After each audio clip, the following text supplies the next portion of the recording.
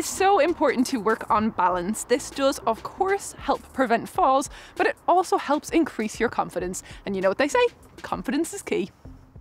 So today our main exercise is going to be a tandem stand, looking at balance, but first we're going to look at a mobility exercise called trunk twist. So you can either do this in a stand position or a seated position. So we'll just check the posture first. So standing with feet hip distance apart and parallel. Again, if you're in the seat, hip distance and parallel. Lengthening up through the crown of the head. If you're in a seated position, make sure you're sitting on your sit bones, nice and tall through the crown of the head. So we're going to place the arms across the chest. Just check that your elbows are down away from your shoulders. We're going to keep the pelvis nice and still as we rotate around to the left. So you're rotating the spine around to the left and then bringing it back through to centre and to the right and back to centre. So as you do this, focus on keeping the pelvis still. So head, neck and chest, and then returning chest, neck and head. So you're looking to do about 5 on each side. And bring it back to centre, floating the arms back down by your side and relax.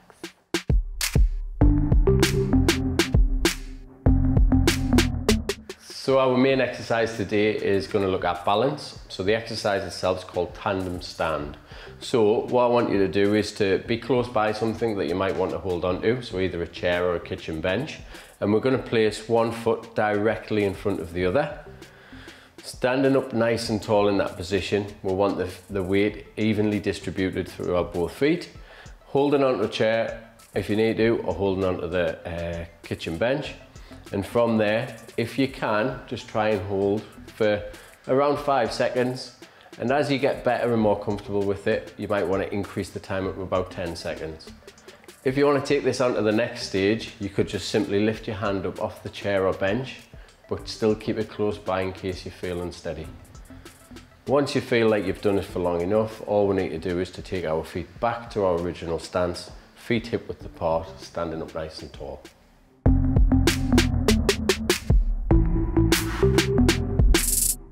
We're now going to do a stretch for the upper back.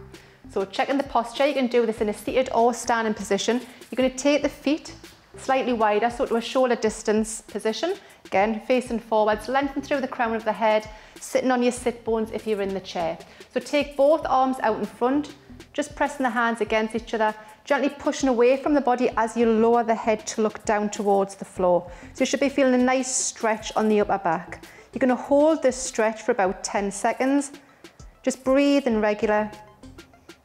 If you can, just try and deepen the stretch a little bit more by pushing the hands away from the body. And then with control, gently bring the arms back into the body and stand up nice and tall.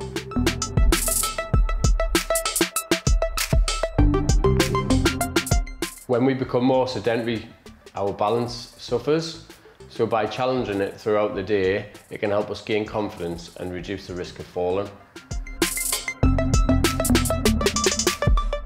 And if you enjoyed doing those exercises, you can find even more on the Gateshead Older People's Assembly website, or you can give them a call.